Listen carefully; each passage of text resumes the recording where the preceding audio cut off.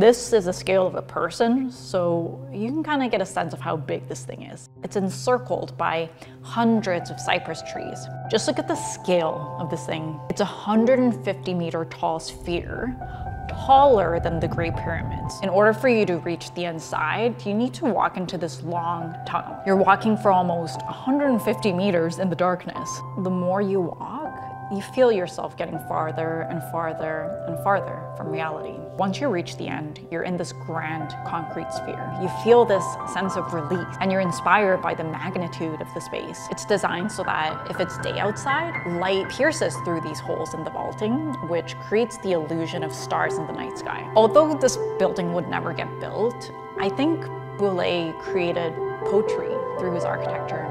And he really expressed what it means to be a human in this world.